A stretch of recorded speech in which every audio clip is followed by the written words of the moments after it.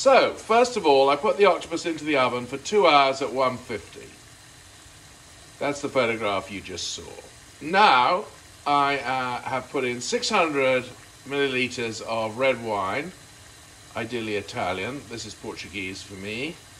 Plum tomatoes, would have been better to do bigger tomatoes than these. Shallots and garlic. So this is, we're sauteing this for as long as it takes to get the red wine right down. Then I'm going to take the octopus out of its juices, chop it up, and insert it into this really delicious looking concoction.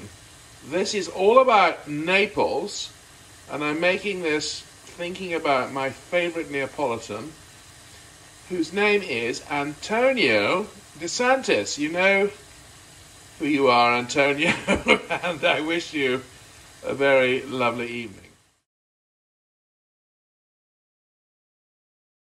So here it is. Here's this magnificent dish from La Vela in Naples.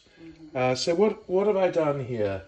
I've chopped up the octopus. It's gone in the red wine sauce. It's reduced, and now at the final moment, I've got the peas in. It's going to go for another 5 minutes, and then it's going to be ready.